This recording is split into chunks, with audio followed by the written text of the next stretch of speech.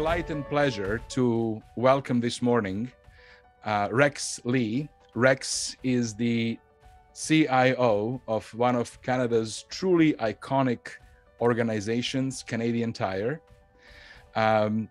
It's of course a iconic Canadian retail business, and we all know the amount of disruption and opportunities that technology presents to retailers. I'm extremely excited to hear from Rex, on things that he's working on. So Rex, thank you very much for your time. Welcome to our program. I often start by asking, my guests to tell us their story, how you navigated your life, how you navigated your career to now be at the helm of technology at Canadian Tire.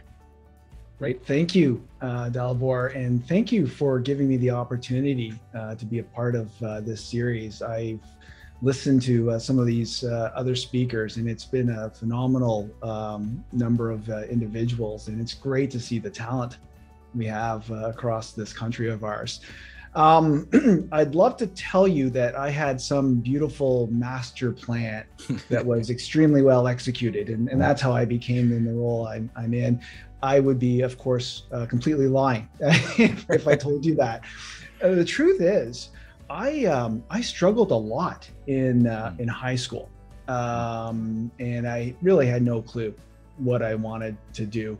I wasted a lot of time playing video games, but through that passion, I started to get interested in understanding how these video games are actually built, and I started to teach myself how to code. Although back in those days, it wasn't as sexy as coding is today. We called it programming.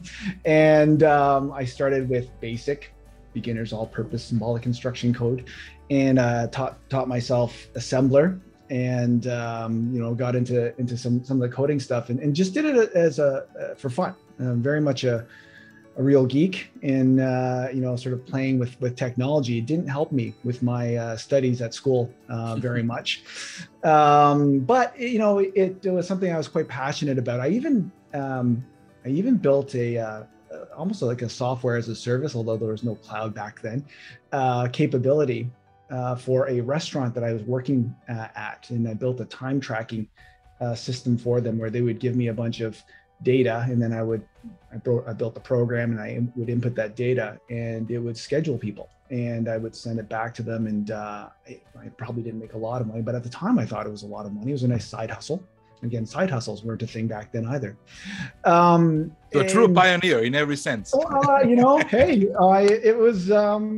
it was just fun stuff to do, and I had no real aspirations. And I went into university, and I went to the University of Western Ontario, and I took a BA, or got a BA in administrative and commercial studies. And it was fascinating for me. I got to learn a lot about organizational behavior and leadership and information and management, and lots of the various theories. And funny enough, I still apply a lot of what I've learned, although at the time I thought, well, this is not going to lead into anything. And when I graduated from university, still not really knowing what I wanted to do. So like many other people, I said, I might as well just go back to school. And I did. And so I did my MBA at at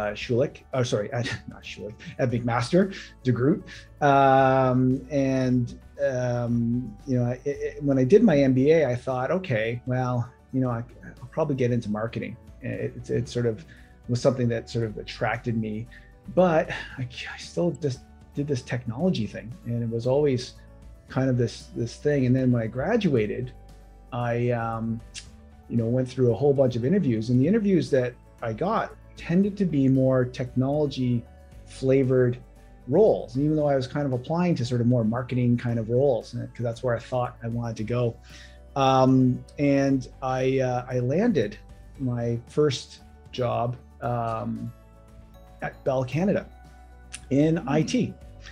And I remember going, well, maybe the universe is trying to tell me something here. Maybe this tech thing is more than just a hobby. And I still recall the interviewer asking me, how long do you plan on staying with Bell Canada? And I honestly said, maybe 2 years. And I thought, yeah, 2 years is about enough time for me to understand everything about Bell Canada and, move on to my next job. I stayed there for 11 years. Wow. And I had such great opportunity to learn from so many different leaders and technologies. And Bell is so big that I could move around and do so many different things. And in my time at Bell, I also broke a lot of rules. And some of those broken rules helped me in terms of my career and where I eventually landed. I remember when I first started being the new guy, they put me in an aisle where all the old PCs went to die. So it was a big, junk collection of old PCs. And just working late, I thought it would be fun to disassemble those PCs and build a server, which I did. And I actually hooked it up into the network, all of which I was not supposed to do. And I got noticed, both good and bad. But I created a way for the IT departments to actually share information and files that they weren't able to do easily. At that time, email wasn't even dominant yet, and they had various forms of communication. And so it did get me noticed. And so it allowed me to then progress from there and do a whole bunch of other things. And it was fabulous. The one other rule that we broke and I got in trouble with that actually helped propel my career, and funny enough, was this social collaboration technology that we built at Skunkworks. And it's an interesting story in that I was intrigued by this brand new television show called American Idol. And what intrigued me wasn't so much the entertainment and the music and the singing, all that, that was interesting. What really intrigued me was the business model, because the way I thought about it was, here's a bunch of people looking to sell a product, wanting to maximize their return on commercializing a product. The product just happens to be a singer in this situation. And so what product do you sell? Well, if you ask people what they want to buy, maybe you sell them what they've told you. And sure enough, that's exactly what the model was. And so I thought it was fascinating how people would pay to select their favorite singer. And then at the end of it, they would commercialize that singer and sell it back to people, and they would pay even more to buy their albums and go to their, and I thought, wow, this is brilliant. And I started to think a little bit about, could you apply that logic to ideas in a corporate setting? Could you open it up to the masses and say, hey, there's lots of these ideas. Which one of these ideas are the best? And based on what people said, could you then implement it and get the greatest value in return on that? And I shared that with my CIO at Bell Canada at the time. And he thought, wow, this is a really cool idea. Let's go do something. And he gave me some money and we did some Skunkworks. And for the first while, things were great. Lots of great ideas. People were participating and doing all this good stuff. And then something bad happened. Well, there was a change in policy at Bell Canada in regards to, compensation, and we'll get into the details of it, but it did have a bit of a backlash. And because we created a forum that was open to everybody, it was used as a way for people to tell management what they thought of the changes. And it became, we created our own denial of service. Again, didn't even know what denial of service was back then. But we created our own problems. We actually, things got shut down because just the volume of activity that would happen on the server. And because this was never really sanctioned, it was all Skunkworks. I got hauled in front of the CEO with other executives to say, well, who authorized this, who allowed this to happen, and all those kind of things. And I thought for sure I was going to get fired. Funny enough, not the first time I thought I was going to get fired, but I thought I was going to get fired. But the CIO at the time, Eugene Roman, he actually, and I'll never forget this, he actually stood up to the entire executive team there. And it was pretty, big boardroom, and and said, if you want to fire somebody, fire me. And he did that, gave me air cover on what we were doing, because and I was just blown away that somebody would do that, and he did. That then progressed into a whole bunch of sanctioned things that we actually built at Canadian Tire, and became quite powerful. And it was something that we actually started to sell to other customers. And one of those customers happened to be RIM, Research in Motion, and BlackBerry. And I remember they would bring me out there to sort of talk about the stuff that you're doing with social computing and how does this work. And so I would sit there and I'd tell them what we would do. And then I got a phone call after one of the presentations by someone there, and they said, "Hey, I actually read about this stuff. It was published in a book, and they had read through it and said, we just want you to build all of that stuff here. Could you just do that?" And what was fascinating about RIM in those days was it was completely unconstrained. There was, what they promised was, whatever money you need, whoever you want to hire, anywhere from around the world, build it from scratch, ground up. And how many opportunities do you get, when someone says that to you? Right? Very few. Even such, I debated for a long time because I really liked, being at Bell, and I could get stuff done, and it was fantastic people, and I was afraid. Looking back, it was an obvious good move to make, but at the time it wasn't obvious. My time at BlackBerry was fantastic. Loved it. I still love my BlackBerries. I still miss the physical keyboard. And I didn't have any interest in leaving until I got the call from that same CIO that gave me air cover. And he had moved on to Canadian Tire, and he called me and said, "Hey, listen, I have to do a whole bunch of stuff, and I need some help. Are you interested?" And retail? No, I don't know. And then he explained to me what they needed to do, the technology transformation that was required. And it sounded a little more interesting. He was pretty convincing. And so I picked up a role at Canadian Tire, starting off with digital transformation and building out an e-commerce capability, and then progressed to do a variety of different things. And eventually, led me to the position that I'm now, getting the opportunity to lead a fantastic team, unbelievable organization, and just fabulous people, and doing some amazing things. And so a lot of luck, a lot of circumstances, a lot of breaking rules and getting in trouble, and somehow navigating through that, and a lot of people that have helped bring me through. And that's kind of how I landed to the role I'm in. What a fantastic story. You say luck. Yeah, well, I think luck happens to follow people who have courage to make bold moves. You are clearly the epitome of a pioneer and innovator. This is really cool. Very, very cool. Thank you for sharing that with us, Rex. So now, of course, at Canadian Tire, you are leading the technology and digital portfolio. Are you able to share with us sort of what are the cool things that you're working on, but also what are those challenges you're facing, and what are the obstacles in front that you see? Yeah, it's a big question. I was doing an interview recently, and at the end of the interviews, I often ask people, do they have any questions for me? And this person said to me, their question was, I'd like to understand why you're at Canadian Tire. That was a good question. And I explained to them, we have a big investor day coming up tomorrow where we're going to share our strategy. It's pretty exciting. So I won't steal its thunder. But I will say that at the core of it is this idea about, we are here to make life in Canada better.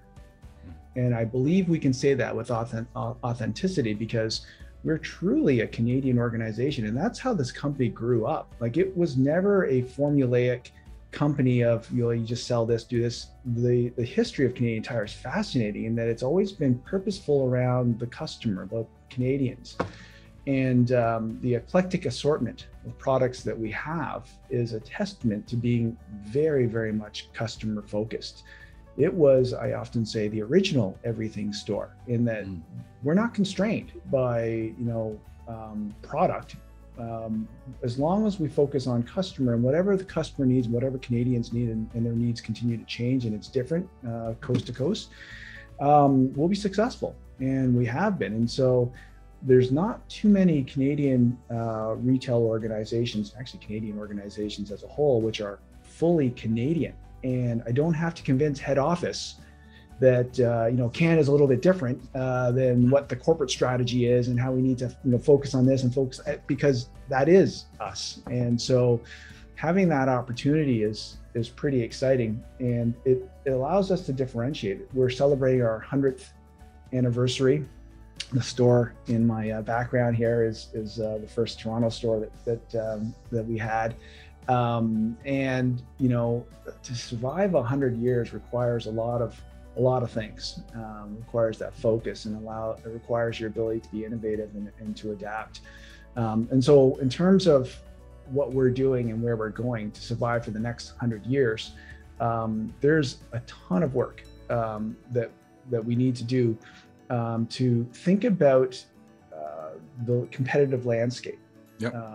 And the evolving needs and demands of customers, and the disruption that is constantly happening across the organization. And so there are core things that we'll focus on about how do we make life in Canada better, how do we provide the services, how do we ensure that the technology is there for those things. And then in sort of core technology, there's a big modernization effort that we're doing as well. And I break it down into four segments, if you will. Mm-hmm. Yep. And although there's a logical sequence to these segments, they're all running in parallel, and there's a lot of iteration that happens. The first one is this idea of how do you scale your processes for longer term visions and objectives, and standardize across the enterprise so that you can reuse quickly.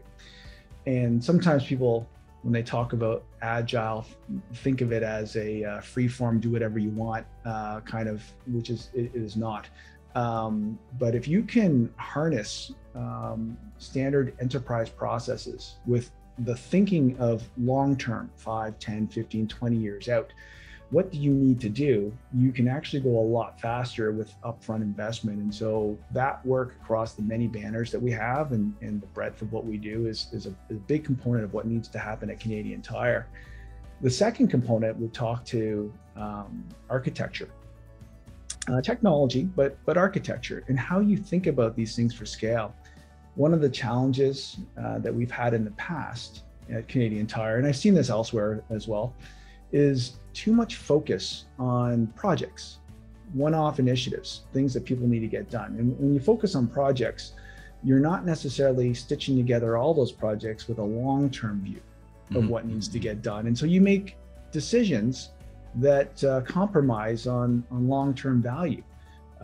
For example, we've all been taught about scope, time, budget, quality, the triple constraints, PMBOK, and all those kind of good things. The problem with just focusing on that is that you can deliver all those things and still deliver no value to the customer. Correct. And, part of what's happened over time is it creates an us versus them mentality between your business partners and technology. And you get this sort of ridiculous spin on, we got no business value, and the technology guys saying, not my fault. I delivered what you asked for.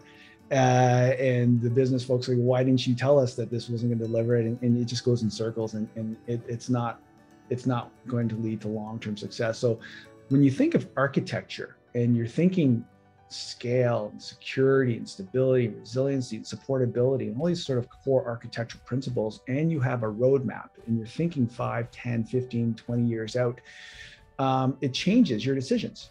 And so that becomes core. So the obvious ones that people are looking at are enterprise services and APIs and cloud capabilities, elastic computing, these kind of things.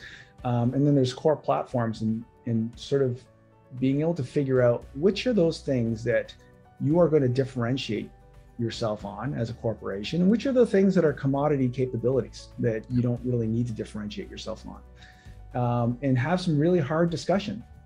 Because if you just look at them as one-offs, everybody wants to be the best at everything, but you don't necessarily, as a corporation, need to be the best at everything. You need to be the best at a few things, and you need to buck the trend on some.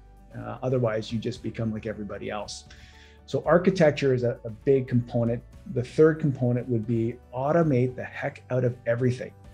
And so there's multiple reasons why you want to do that, and it's easier said than done. And so a lot of the automation, whether it's RPA or intelligent automation, or workflow, or business process automation, people don't know that it can be automated. And so there's the opportunity to be disruptive and automate. And if you do those things, so you figure out your processes, you think about your architecture, and you then automate everything, you can completely change your operating model, how people work. And so the opportunity for individuals is that they can now do way more than they ever could with fewer people, because of good architecture, strong processes, and automation. And that allows you to go faster and obviously be more competitive in that, and tailor towards that focus on customer, and how do we make sure that we're always focused on customer. So it's sort of a high level flyby over a sort of a 4-pronged strategy of what we're looking at Canadian Tire. And it supports a longer term vision. I remember, Dalibor, I was asked once by an executive, what's our roadmap on technology? And I remember saying, you mean, what's our business roadmap? Because just having a technology roadmap without sort of linking it to a business strategy is not usually a recipe for success. And so now that we've got a pretty solid 5-year and 10-year kind of view towards where we're going, it allows us to think about technology holistically outside of individual projects, but thinking to a greater, more important objective for the organization. So that would be, how I would classify the strategy. I tied in there some of the challenges. We're 100 years old. We have a little bit of technical debt, and that technical debt is hard to pay off. I sometimes talk about technical debt like financial debt. It's not necessarily a bad thing until you can't make the payments, or you stop making the payments, and then it becomes really problematic. That's a very good way to think about it. Actually, that's very good way to think about it. Right? Yeah, I think it's helpful. And so we have some debt. It's not going to be all paid off, but we need to understand, what are the payments that have to be done. I love what you said about this focus on projects, and the fact that the project can be delivered on time, on scope, on budget, and still be viewed as failure because there is no value conversation. So like we are very much in those conversations these days with our clients as well. Like, it's not about what we deliver, it's about what value is ultimately generated from that is delivered. So that's actually very good. Really? So Rex, obviously you just told us your story, and it's a rich and progressive career where actually you managed to convert your passion and interest from childhood into a very successful career. Obviously you've interacted and worked with many technology leaders across some of other iconic Canadian organizations, Bell and Research in Motion. When you think about the role of a technology leader, CIO today, how would you comment the changes and progressions you may have observed over the last couple of decades, I would assume, and where do you think this role is heading? Like, what are those things that you think CIOs will need to be focused on going forward? It's such a great question, and we could talk about this for the entire rest of this session. There's maybe a few things that come top of mind for me. I guess first off is that Canada is amazing because of its diversity and inclusion. We're not perfect, but it affords us a uniqueness on a global stage. And I think as CIOs and technology executives and leaders that we should be doing more to harness that inclusion and that diversity. And so yesterday, as you know, was International Women's Day. And there is an opportunity to be much more inclusive, I'll say that, within Canadian Tire in tech, and more broadly speaking as well. You know, people talk a lot about thinking outside the box, right? Now, have you ever thought about what that box is? That box is everything that you've ever learned, all of that training, all your assumptions, all your biases. So how do you think outside of everything that you know? Well, the way you do that is through inclusion and diversity. And so, you know, I think our leaders of tomorrow, those that get that, are going to be able to break through and do creative things that we've never been able to do before. And those that don't get that are going to be doing the same things that everybody else is doing. I have this definition of collaboration, because people often talk about collaboration and they often confuse it for communication, or they confuse it for consensus. The way I describe collaboration is that it is the achievement of results impossible to accomplish individually. And so it differentiates from communication, where it's just sharing of information. If we don't do something different because people have gotten together, it's not really collaboration. You might be communicating a bunch of stuff. But if you can do something that we couldn't do by ourselves, that to me is true collaboration. And if all you do is surround yourself with people who are exactly the same as you, your likelihood to break through and do something awesome is hugely diminished. So, you know, I think that comes to mind, and you know, it's important. It's something that we're aggressively doing at Canadian Tire as well, looking to be much more inclusive, you know, from a BIPOC, from a gender perspective, and you know, what else can we do? Because we know that strengthens us and it represents Canada. And you know, like I said before, we're here to make life in Canada better. I think another trend that I see, and it's an interesting one, is I see a lot of technical leadership being brought over from other countries. And I, you know, I question some of that and the purpose and the need for that. I do think there's huge value in understanding what's happening around the globe, and ideas, and you know, how retail is done in Asia, let's say, is very different than what retail looks like in North America. And we should absolutely be learning and doing that. Does it mean that you need to hire from other countries just to be able to take advantage of that? I don't think so. And so I have seen that trend happen, where a lot of you know, technical leaders are being brought in from other countries, and to try to change how we do things. What you don't want to do, in my opinion, is lose what makes you different and to play your own game. And because I've seen that happen with great companies, where you've seen a influx of other countries sort of coming in and saying, well, this is the way to do it. And we lost a little bit of what makes us unique and differentiates us. And so, you know, I see that trend, and you know, I'd like to think that we've got great talent. I've met so many smart people across our own country.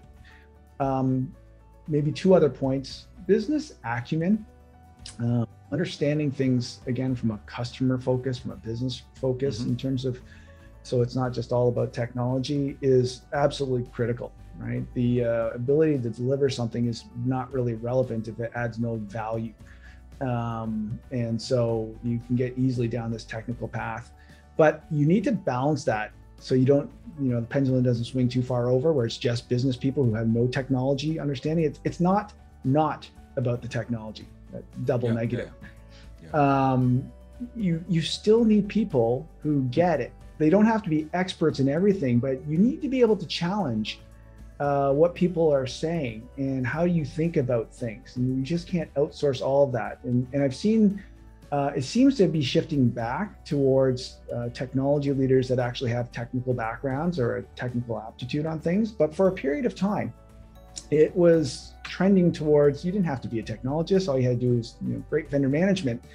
And I think people have learned, especially during the pandemic, that if you don't have that depth internally and that technical acumen, you are at the whim of others, and you're leaving a lot up to somebody else to dictate your future.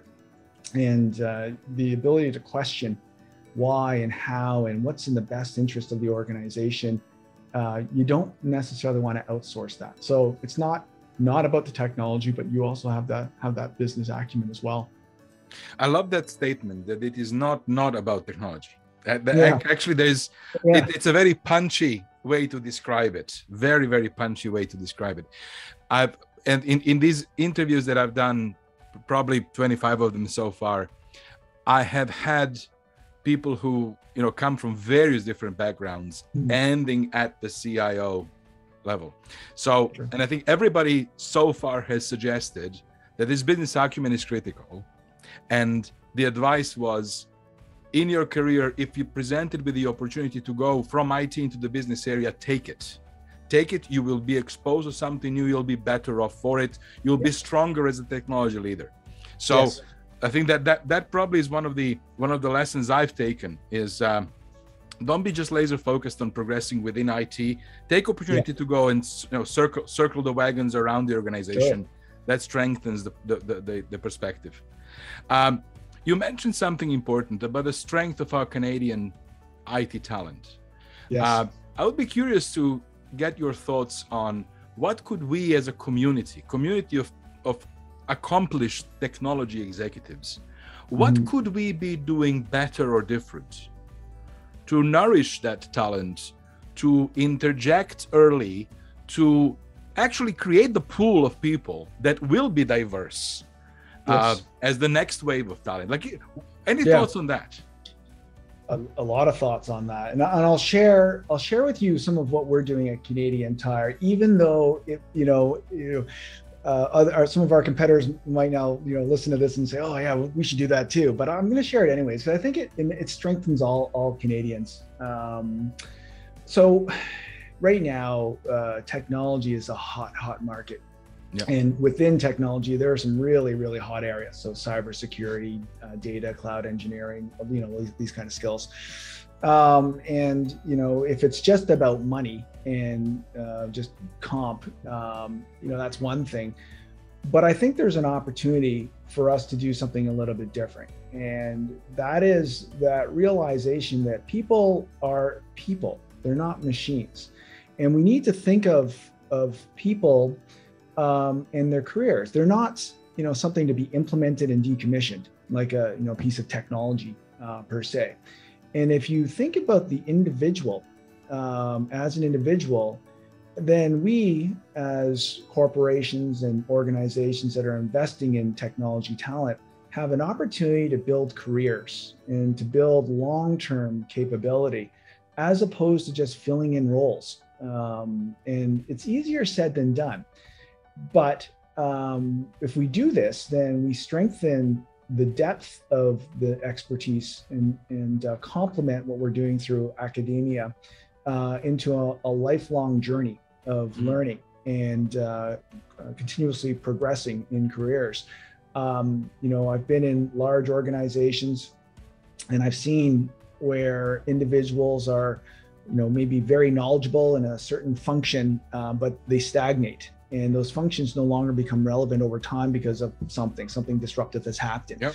And unfortunately, that individual is stuck with a skill set that's not transferable easily. And they're now having to play catch up on things. And so if we shift that a bit and we think about the individuals and how do we invest, it strengthens all of us and strengthens the individuals, and it differentiates your company as well. And it's definitely something that I'm pushing very aggressively here at Canadian Tire to ensure that people who want to come to Canadian Tire, I want to invest in you as a person, in your own personal brand, even if that makes you more marketable to our competitors, with the belief that by doing this and seeing a company that values you as an individual, that maybe you'll want to stay because you've got a career right now, you've got a role right now, but what about the next role and the role after that role as well? And I'd like to prepare you for that too. And so it's something I believe we can do and we should do. And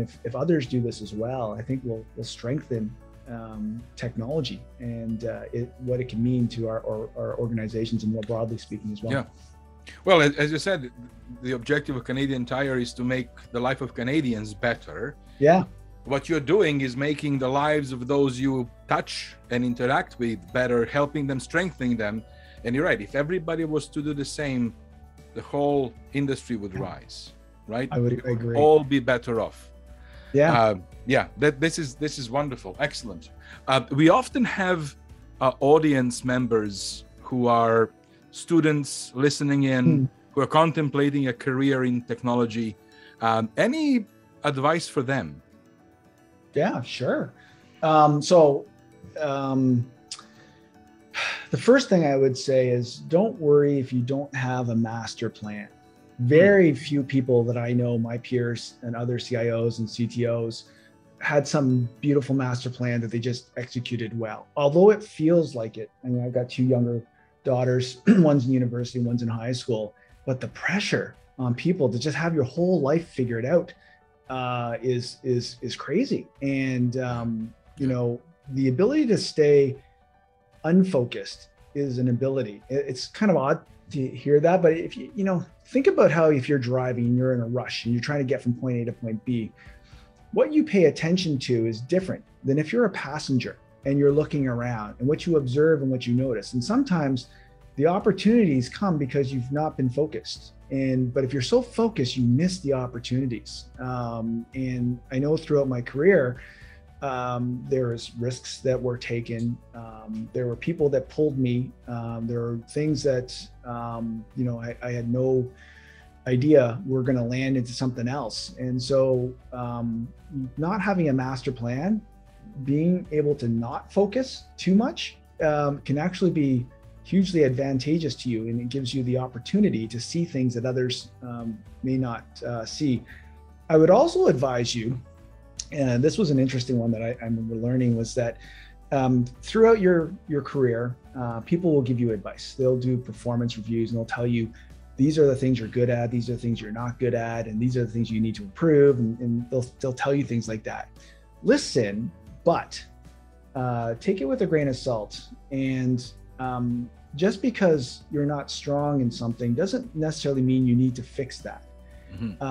I find people have been more successful when they've doubled down on their strengths. So things that you're really good at, saying, I'll be even better at that. And that makes you stand out. Because if all you do is fix the things that people tell you to fix, you become like everybody else. You become average. Yeah. You want to stand out, then collaborate those areas that you're not great at. Find people who are, and what you are great at, become exceptional. And it takes even more work. And don't rest on your laurels, but that makes you stand out. And so I would caution people on that. And I would also say, don't. Be mindful. I got to be careful here of how I say this, but be mindful of just blindly following rules and best practices. The definition of best practice is it's what everybody does, and so if you want to be like everybody else, then go follow best practices all day long.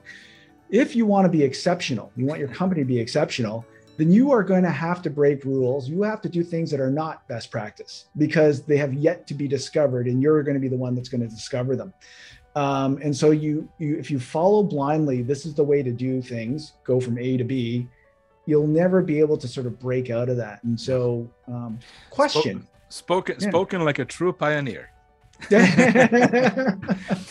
We have received a number of questions from the audience. Sure. Maybe some that we can touch. Digital transformation, of course, is a buzzword these days. What does digital transformation mean to you, and what does it actually mean in the context of Canadian Tire? So when I think of digital transformation, the way I've explained it in the past is it is the pragmatic application of technology to enhance the customer experience. It's very broad, and there's some key words in there. The focus on customer, so it's not technology for the sake of technology, and pragmatic application. And so, understanding how is this useful versus just a nice to do kind of neat thing. Within technology, I have so many solutions looking for problems, tons of them. But there's no problem, but it sounds really neat, sounds really interesting. And so people want to chase after shiny things. And so being pragmatic, understanding deeply, what's at the core to the customer is really important. I go back to the history of Canadian Tire and the Billis brothers. And so you think, okay, tires, well, who buys tires? People who have cars. Okay, what do people with cars do? They drive places. And so they would give, back in the 20s, maps. So pre-GPS and all the fun stuff we have these days, but they would give them maps with their tires. And it just made so much sense because they were focused on the customer and what they were doing, as opposed to, well, I sell tires and I sell this and very product focused. And so that digital transformation, when you think of the application of the technology in pragmatic ways, you can make things better. And so I do believe that anything that can be digital will be. And it affords you new opportunities, and it also creates disruption. And it's another great discussion we could have as well. As is IT dead, and what does IT look like in the future? But that's kind of how I think of digital disruption. That's very good. That's very good. So it's really about a customer. It's about being pragmatic. It's not being distracted by shiny objects, but really understanding the core of the issue, and then mapping it to make the experience better for the clients. Lovely. Right. Maybe one more question, because we are getting to our time. Anything that, like, we are all experiencing the talent challenges, the war for talent. Anything that you can share on, like, how are you thinking about that? What are the moves you might be making to ensure that you actually have access to the right talent at the right time? Yeah. So going to where the talent is, as opposed to assuming that people will come to you. So, things like the post and pray methods, where, just because I put a job posting up doesn't actually mean that the right folks are going to see that posting, and investing prior to the need. So developing the rapport and relationships. This could be with institutions, it could be through academics, it could be through various forums, communities, industry, organizations. And doing that before you have the role is important, and because you want to establish that relationship and start to understand. I've hired lots of smart people without even having a job understood, because they were just smart people. And that, when you hire smart people, they figure out the job and where they add value and they can help. And so, being out there and making sure that you build the relationships, broadly speaking, you take that at an enterprise level. So it's not just me personally, allows you to think differently, and creating a bit of a value proposition. And so if there are folks listening to this that are interested in working at Canadian Tire, things that I shared with you about how we are here to make life in Canada better, that all decisions are made by us. I don't have to go explain to somebody, why we're different, and we have that control, and that we are going to focus on you as an individual. If that appeals to you, then, please, consider Canadian Tire, because I think we could do some great things together. I love it. So it's about relationships and connections, and there was the plug for people to join Canadian Tire. Love it. Excellent. So what a great way to wrap us up. Now we are at time, 1 minute actually over time. I want to be very respectful of your time, Rex. This was wonderful. Thank you so much for sharing your story and your perspectives on these really important topics.